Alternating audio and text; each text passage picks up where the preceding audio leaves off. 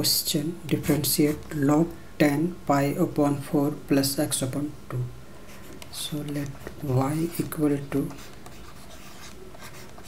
log 10 pi upon 4 plus x upon 2. Now differentiate with respect to x. So dy upon dx equal to derivative of log 10 pi upon 4 plus x upon 2.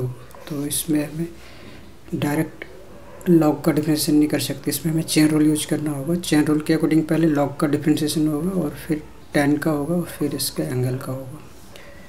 So D Y upon D x equal to derivative of log.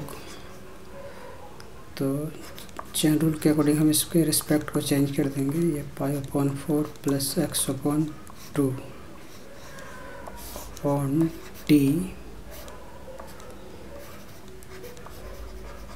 10 pi upon 4 plus x upon 2 into derivative of 10 pi upon 4 plus x upon 2 और इसको pi upon 4 plus x upon 2 के respect में differentiation करना होगा और last वाले part को x के रिस्पेक्ट में. सो इक्वल टू लॉग का फॉर्मूला होता है 1 अपॉन एक्स. तो एक्स के प्लेस में ये है 10 pi upon 4 plus x upon 2 multiply, और 10 का डेरिवेटिव होता है सेक स्क्वायर. तो ये होगा sec square pi upon 4 plus x upon 2 और इसमें पाई अपॉन 4 का 0 होगा और एक्स अपॉन 2 का 1 अपॉन 2. और अब हम इस 1 अपॉन 10 को लिख सकते हैं कॉट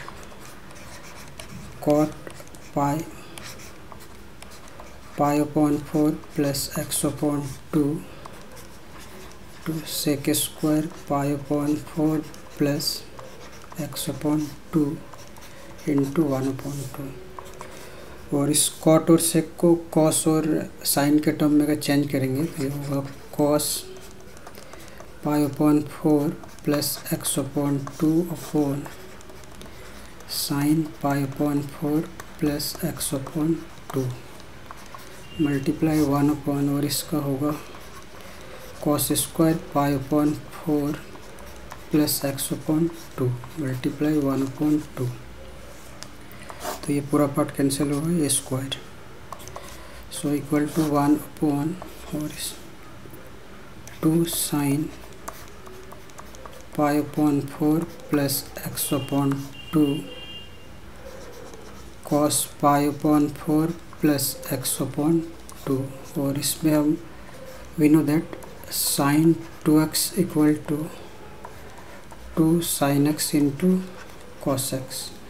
तो इस फॉर्मूला के अकॉर्डिंग हम इसको लिख सकते हैं 1 upon sine 2 into bracket of pi upon 4 plus x upon 2. So equal to 1 upon, और इस 2 को बोथ के साथ मल्टीप्लाई करेंगे तो ये होगा pi upon 2 plus x 1 upon, और साइन 90 प्लस थीटा ये होता है कॉस थीटा. तो ये होगा कॉस एक्स और 1 अपॉन कॉस एक्स को लिख सकते हैं सेक एक्स. आंसर.